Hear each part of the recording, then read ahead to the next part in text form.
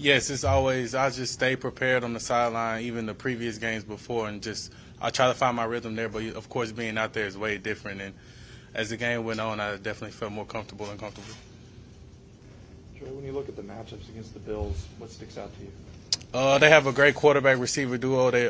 They're really explosive. They're just really good on that offensive side in general. Is that included with what you all seen with Emmanuel Sanders and with Cole Beasley, like how they can get in the slots and get the Josh Allen gets the ball out pretty fast? Right, he has a great arm. He can make pretty much any throw on the field. So we basically got to be real sticky this week and just looking forward up to the matchups we got with Cole Beasley and the Stephon Diggs and all them. And what about when they go from? They also have a pretty good running game. Do y'all have to be prepared for that as well, correct? Right, and we're going to have to stop Josh Allen, too, because, of course, he can run. He's, 6'6", 6'5", so we just got to tame all that, play our game, and just really just focus on ourselves, and we should be good. Situation where you're all helping each other out with these receivers, or are you kind of locked in on the game? We're gonna just stick to what we've been doing these rest of the weeks and just getting better at what we've been doing. We just know we beat ourselves with a few mistakes here in critical times in the game, so we're just going to focus on each other and be what we're supposed to be and trust our teammates. What are some of those things you learned from the Panthers? Just being in the right spot at the right time, just depth things. It's just little things like that we can just fix on. How hard is that to do, though, knowing that, you want to stay disciplined, you want to stay, where you're supposed to be, but then you see Josh break out, and if you come off of that, then next thing you know, he could beat you with a throw. And that's part of trusting our teammates. So we got to trust. I have to trust, and my other teammate have to trust that the other teammate will be there in the right spot, and just keep on going that throughout the whole game. You seem to have a good grip of that yourself. I think against Cleveland, you had a play where you probably covered about 30 yards and one to cover both the pass and right against Baker. I mean, what goes into being aware in those situations? Just knowing what defensive calls we in and just what's our responsibilities for that play is just that all factors into it, of course, and just being where we're supposed to be. Will being able to have this long amount of time to prepare would that help you all? Yeah. You had to play that Thursday night game. Right, that'll help, and we got a little downtime too, so got a little time away, and I feel like we can just that brought us back to focus back up and just get away from football. Coach Cully was talking about get away from football for a little bit these last 1 and 2 days, so I think that was big, and we was just amped to come back. How'd you spend your downtime? Just relaxing, sleeping, really sleeping. Oh yeah, getting the body rested. A lot. I woke up at 10 o'clock today, actually. it was lovely. Anything else? Thank you. Thank y'all so much. Yep.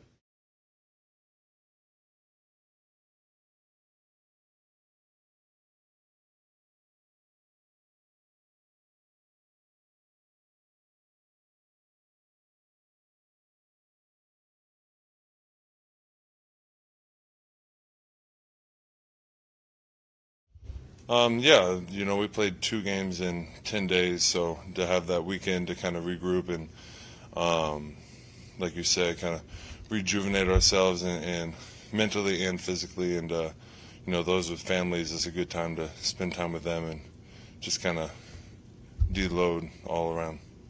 In what ways are you helping Davis Mills as the offense is opening up more to where he has some checks on the plays?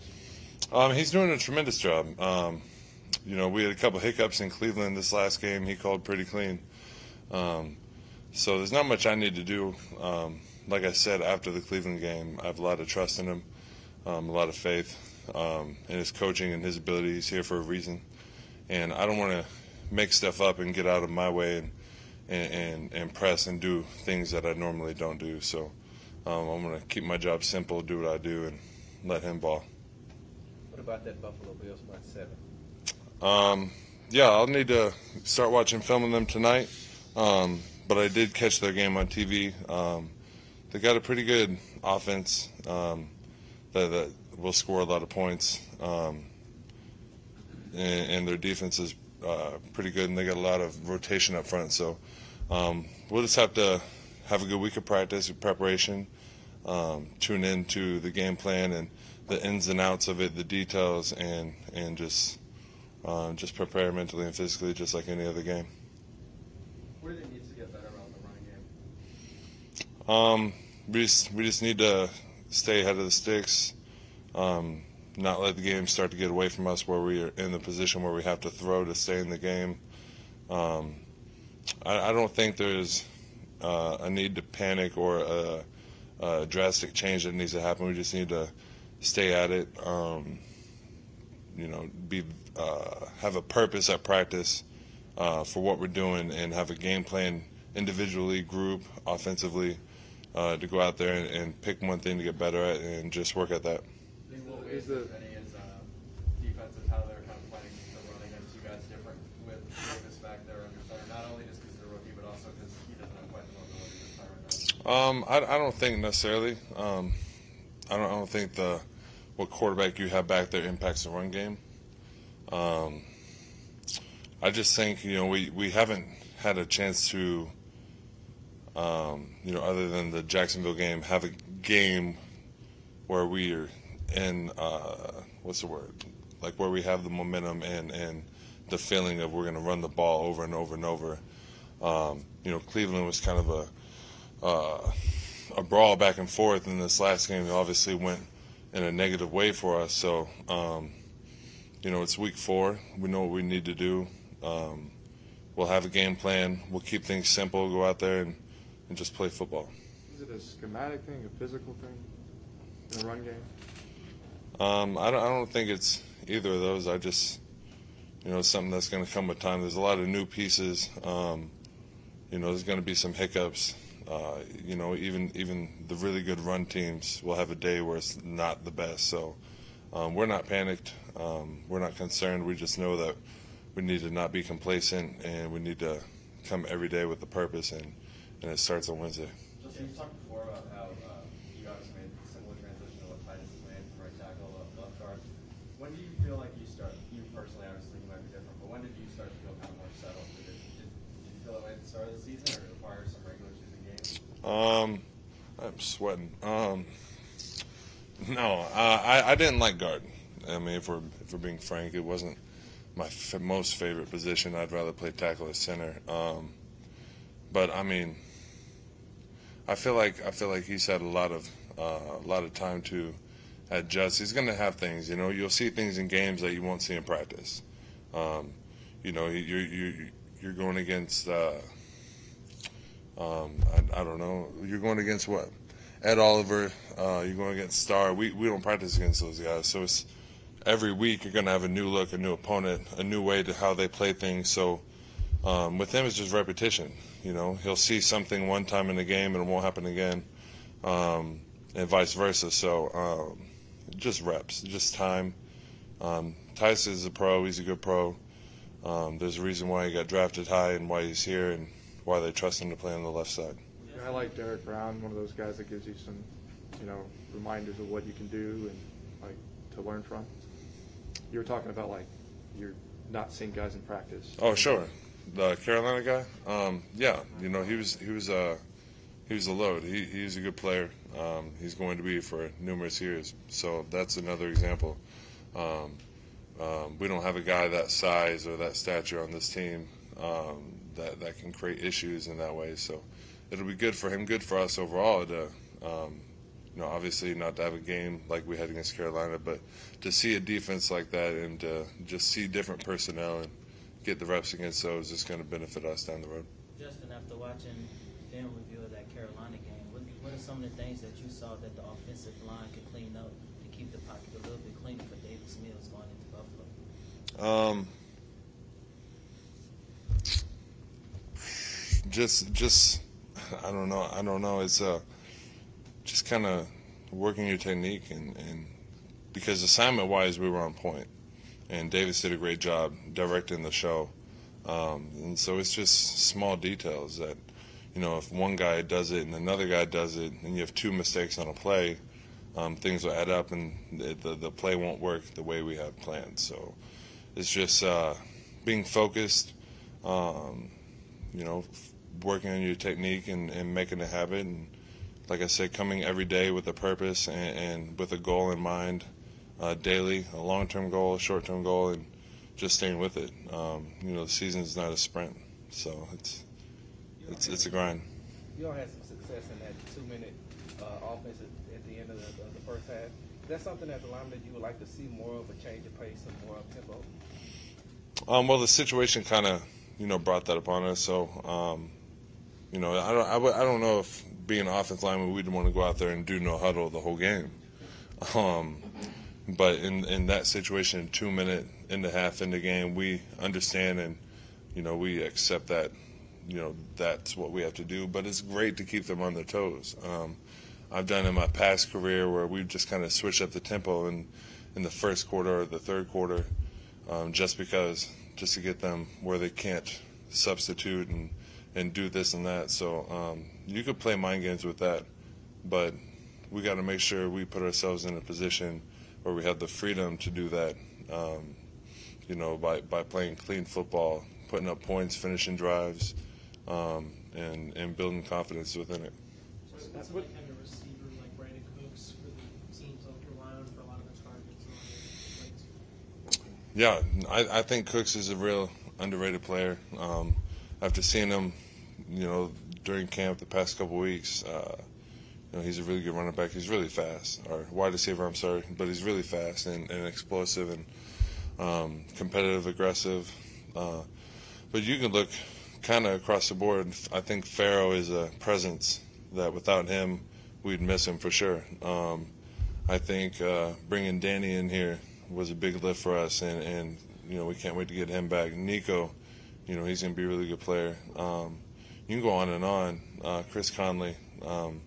I just think this team offensively, defensively, but, being an offensive player, I think offensively we have a lot of guys who have seen a lot of ball, played a lot of ball, and know what they're best at. And, we just got to find a way to play 4 quarters what we want and just sustain it and keep it going. Does it feel like you're and what goes into the just what goes into how to approach like defenses? Because it seems like I'm sure it's not just the Panthers, but others that kind of crowd their line, and then all of a sudden like tackles are dropping back, and then others are coming from other directions. I mean, what goes into like approaching that and protection? Film study. They didn't do anything that we were unprepared for. So, and obviously as the season goes on, you get more and more info. I think the first couple games is, the hardest games to prepare for because you don't have a lot of film. Especially if they have new players that weren't on the team last year, you don't know how they're going to fit in or gel. So, I just think film study, repetition, and trusting your rules within the play. Appreciate it.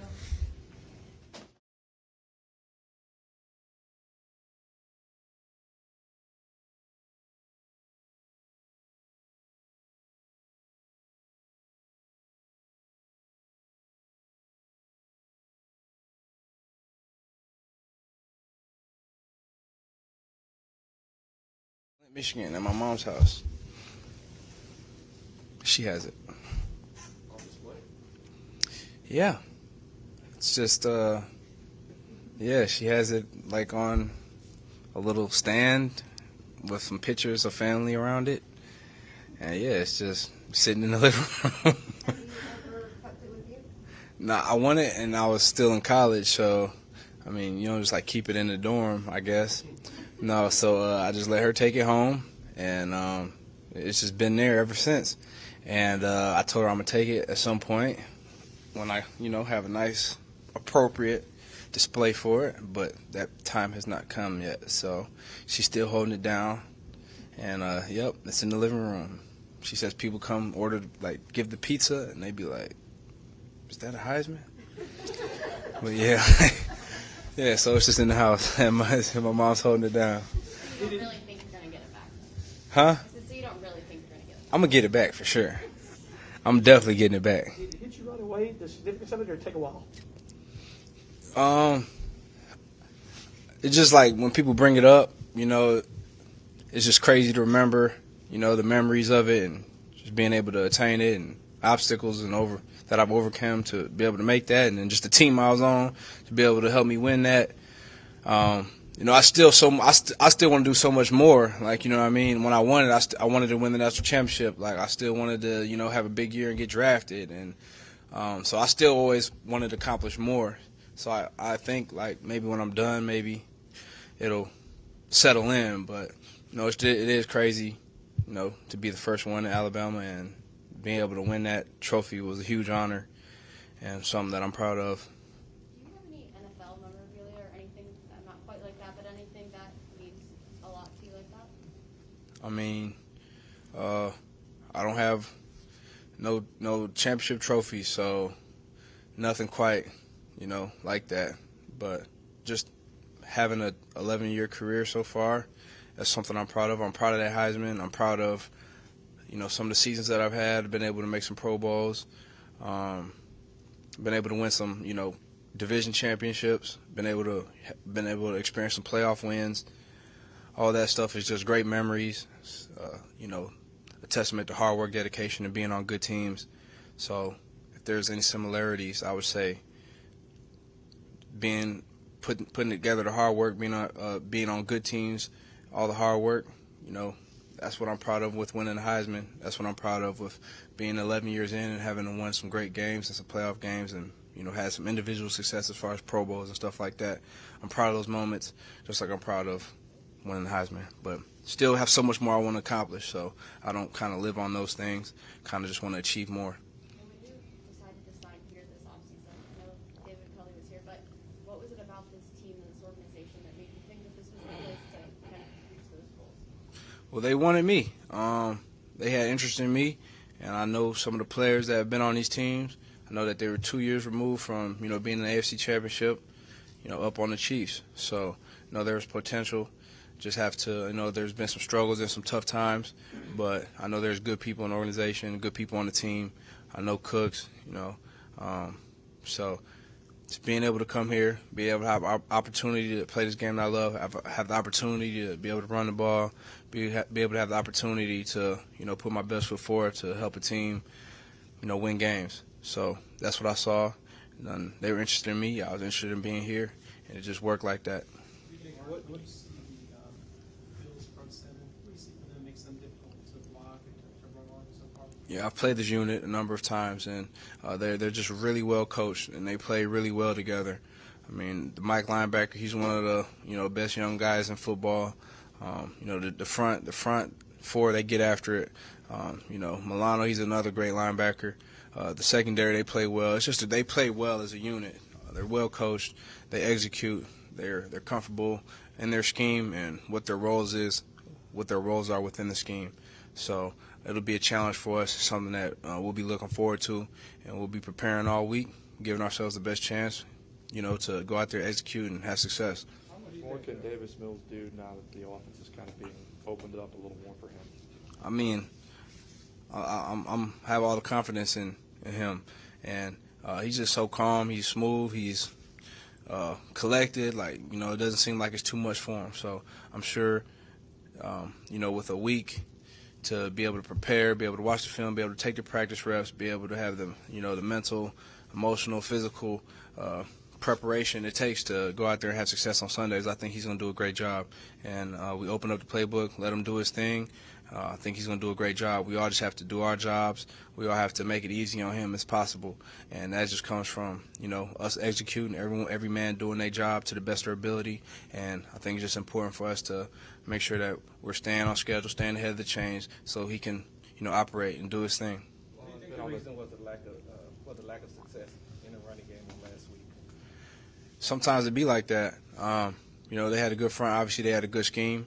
And I think just a few plays here and there, we just weren't able to, one way or another, we just got to find a way to have more success. So I think every individual is just kind of looking at themselves, looking at the film, correcting the film, and seeing what they have to do to change the results. So I don't think it's one rhyme or reason, but I just think, it was a difficult game for us, and we just have to find a way to do better. You're obviously a leader on the team, but does it change when there's a rookie quarterback in the huddle? Do you offer more advice? Do you back it up a little bit? How does it change? No, I think I don't do anything extra. I just stay the course. And obviously we let him know that we have his back and that he doesn't have to do too much, that he doesn't have to do all this on his own, and that, he can lean on us because we have his back. It's not all on him. It's on all of us. So we want to make his job easier. We all want to perform to the best of our ability, and we want to do our best so, he can shine and he can do his job. So I don't do anything out of the ordinary or anything extra. Just support him, encourage him, let him know that we have his back.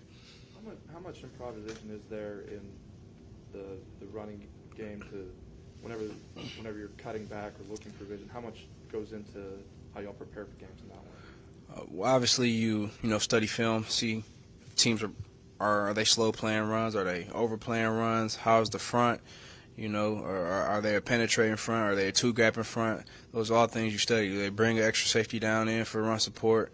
Do the corners trigger fast on run support? Those are all things that you kind of study and watch when you're watching film on a defense. But you always have to play the run true to what it is. So if you have your read and he's getting reached, you keep pressing outside. If he's overrunning it, you might have the cut up. And if they're really overplaying it, you might have to cut back. So it's just you study the film, but at the end of the day, when the runs are called, you trust your eyes, you trust your read, you trust your fundamentals, and you run to the space. You run to where the people are, where the color's not, where the opposite color, you run away from it. So, you study hard, but when the game comes, you just trust your eyes, trust your technique, and hit it hard, hit the hole fast, and hopefully it was the correct read more times than not. And if it's not, we study the film the next day and try to correct it. How important will it be to sustain drives on offense in order to keep that high-powered offense of Buffalo off the field? Yeah, always want to have ball control, always want to have control of the time of possession. Obviously, when you have a prolific offense that scores a lot of points, the number one asset to that is a run game and taking the ball, time of possession, controlling the ball, moving the sticks, keeping them on the sideline, keeping your defense rested, giving them limited opportunities to be able to score. And, so that's why it's so important to be able to move the chains, stay on course, have those drives and sustain drives where their offense is not on the field, that they're on the sideline. Our defense is resting and recovering.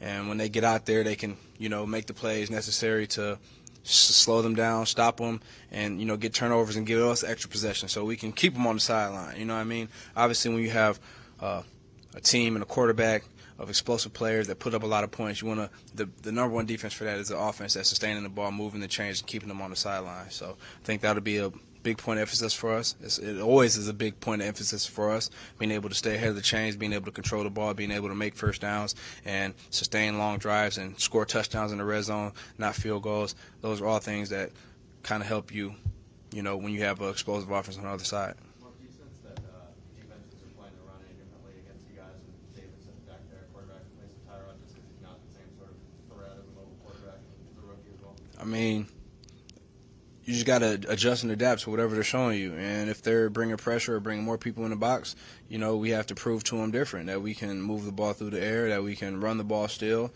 effectively and efficiently. And that's just on us as an offense, on us as a team. If they give us something, you have to be able to adapt, you have to be able to adjust, you have to be able to execute.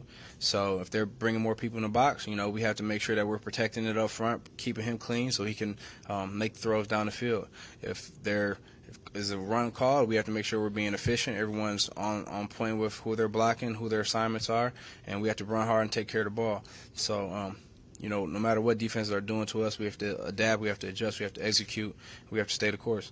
Away from the field, away from the field, did you get a chance to see your former teammates' field goal yesterday? Yeah, Tuck, man, he's ridiculous. He's ridiculous. I mean, he bailed him out, right? 66-yard field goal off the upright to the back of the net, walk-off. I mean, the dude's ridiculous. They say he's the best in the league, and, he proves it year in and year out. All my experiences with him have been crazy, and just to see him go ahead and walk off on a 66-yarder is insane. I think it's an NFL record, and who other to do it than Justin Tucker? He's the man. So I do remember him missing one field goal when I was in New Orleans. We went up there to Baltimore. It was my last season in New Orleans, and they had went on a drive, and they were just an extra point away from tying the game up. And I think the announcer said something like he's made like however many in a row, and he shanked it and it went wide right. We won. It was a dogfight. But other than that, what I mean, that's the only field goal I ever seen him miss. But hate to bring up a sour moment. It's such a great moment, but he's the GOAT. He's the best in the league doing it, and he proves it. And he just proved it again yesterday. So, congrats to you, Tuck. You know what it is, man. Yeah.